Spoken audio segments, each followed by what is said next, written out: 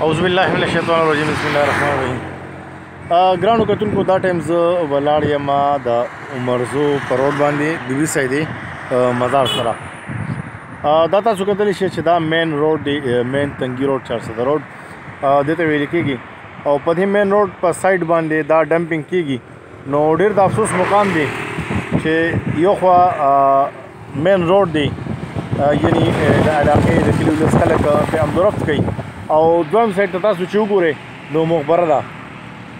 نو ډېر د افسوس سره وینا کوم چې تاسو وګورئ په مهذبه معاشره کې چې کوم ځای کې مقبره وي، هغه کو د عیسایانو وي، کو د یهودیانو وي، او کو د هندوانو وي، د هر مذهب والا چې مقبره وي، قبرستان وي، نو هغه تاسو کتلی شئ چې په هغې کې به خلک چمن وي، بوټي وي، خلک په پکې داسې ګرځي.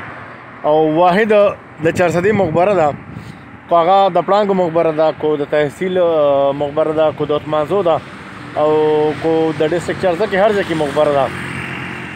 نو هغې کې به د TMA ډمپینګ روان وي.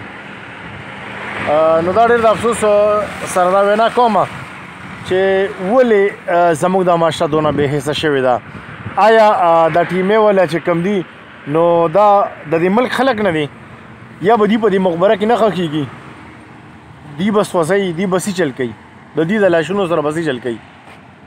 زه خپلو ګرانو کتونکو ته ویل غواړم، وینا کوم چې تاسو په دې باندې کمنټس وکړئ. دا د منظر عام ریپورټر یم زه، د منظر عام په پیج باندې به دا تاسو ته دا ویډیو ملاویږي، ګورئ به دا تاسو.